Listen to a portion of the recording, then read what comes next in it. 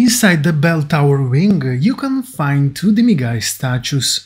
For the first, start from the Hogwarts North exit through Flame. From here, turn around and go to the left, staying along the castle walls.